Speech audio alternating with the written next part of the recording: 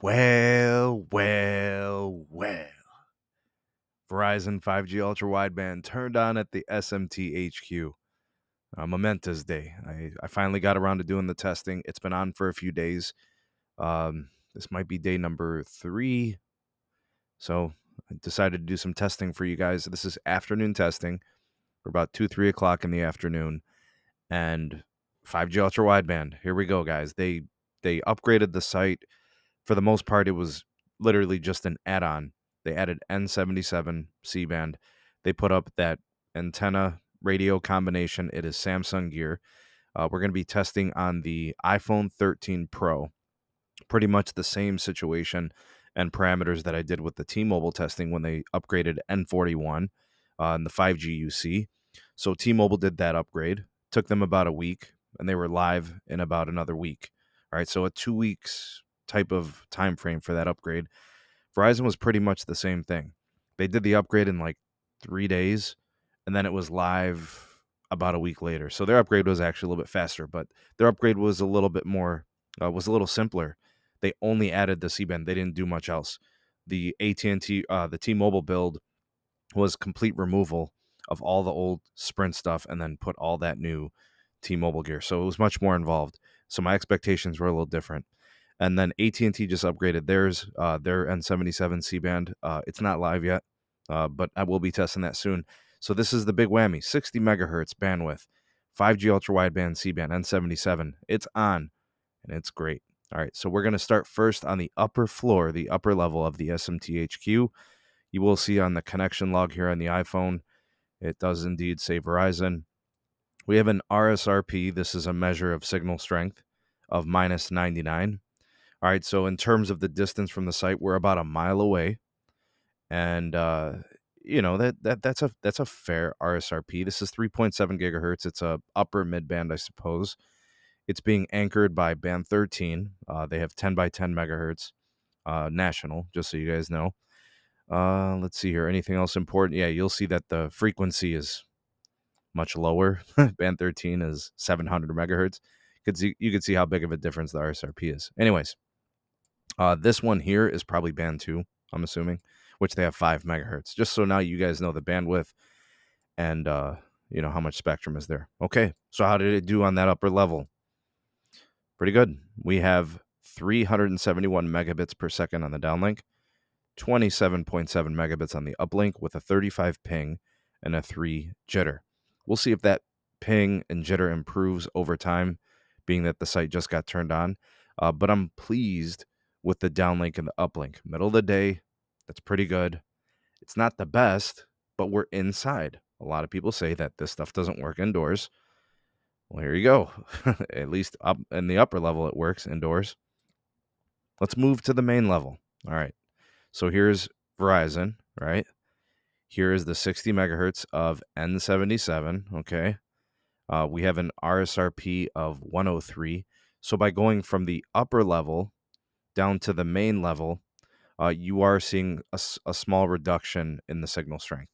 It's not too bad. Losing 4 RSRP value is not that big of a deal, but you will see that the band did change for the LTE side. You'll see that instead of band 13, it switched to band 5. But just so you guys know, the bandwidth is the same. It's a 10 megahertz of band 5. They DSS it, actually. So it's on LTE and 5G. All right, so how did it do there? All right, you will see there was a little degradation of speed. All right, now the quality of the signal still pretty good, right? We got 298 on the downlink, 17.1 on the uplink, 40 on the ping, 6 on the jitter. So overall, just by going from the upper level to the main level, you are going to lose a little mustard. That's still pretty respectable. That's from the couch, you know what I mean? So that's awesome. You will see there was some time that lapsed between the testing here. My bad, a package came, I got a call, but that's that. All right, let's move along here. Here is the front of the home, Verizon. All right. We have a I don't know if this was like a hang up possibly with the modem.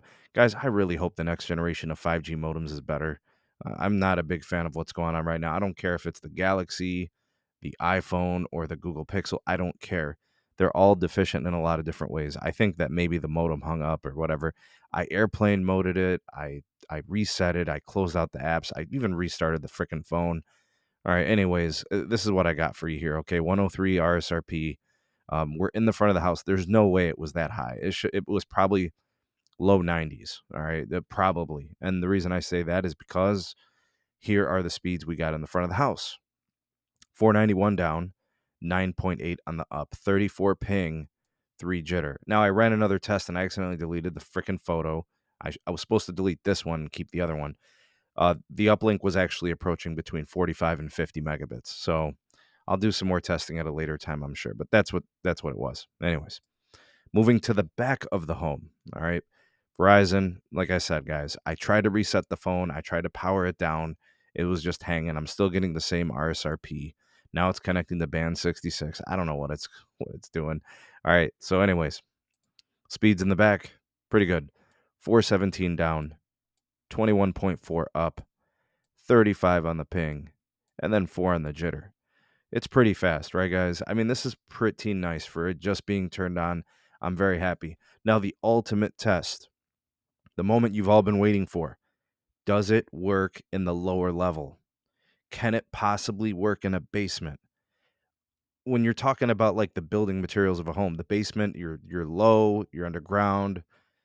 There's no way it could work, right? 3.7 gigahertz, no way it's going to work in the lower level.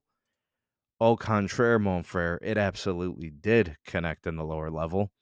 All right, so connected to Verizon there. And let me see if I can actually move this in so you guys could see 5G ultra wideband. All right, you will see that it is connecting to that 10 megahertz of band 5. That's the low band, 850 megahertz. And you will see that we are getting a minus 115 cell RSRP. It is picking up in the basement in the lower level. So for people saying it doesn't work indoors and you need line of sight, I have no idea what you people are talking about. Or you don't know what you're talking about. Here we are in the lower level. All right. And it did indeed connect. Okay. Band 13 also connected here on the connection log. I'm not sure why it can't do both at the same time. I don't know. Unless it's doing this as a 5G band and then these as LT bands. I have no idea. Here's your speed test from the lower level. 227 down, 14.2 on the up, 40 millisecond ping, and then an 8 millisecond jitter. Guys, there you have it. They just turned it on. I'm extremely satisfied with this initial launch or the initial deployment of this tower site. I think this is a tremendous place to kind of start with this connection. I think it should improve over time. We'll see if that's the case. We're also going to be seeing more and more people connecting to it, upgrading 5G devices. We'll see if the speeds hold up, right? 60 megahertz at N77. Guys, this is really good. Lower level, we're hardly seeing any degradation of performance. This is not that different compared to the main level testing. All right, the main level, it was approaching 300. Here we're at 227. You know, in the main level, what were we getting for uplink? I'm trying to remember. 17. We're getting 14 in the lower level. You know what I mean? So I'm extremely satisfied with the initial, the initial performance. We'll see if it improves over time. You guys did watch my T-Mobile N41 testing. I don't know. Let's compare it, right? They're both about the same distance from the cell site. Both have sectors facing my home. Here's what we are. Make your evaluation if you guys watch that video. And in fact, I'll try to remember to put that link in the description so you guys can compare. And we're waiting for N77 from AT&T. That'll be turning on. That's on the same site as T-Mobile.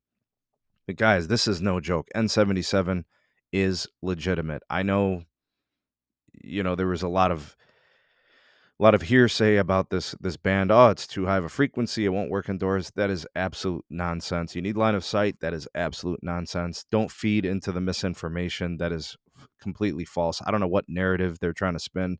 That is definitely not the case. I'll be doing some live testing at a later time. And in fact, I will be testing all three once they're all live. And I'll be doing just video footage and I'll make sure to do that for you guys here. All right, so you guys tell me, what impressed you? What did you think was a letdown? What do you think is going to happen over time? You think it'll get better? You think it'll get worse? I'd love to see what you guys have to say. Comment down below. You are the voice of the people, the SMT Nation. Let your voice be heard. Like, share, subscribe for more. Turn on that bell notification icon to never miss an upload. Links in the description for my Patreon page if you want to support us and get early access to content and exclusive videos not found anywhere else. There's also a link for my Twitter handle, and all business inquiries can go to the Gmail address in the description. Thanks for watching. See you on the next one. Peace.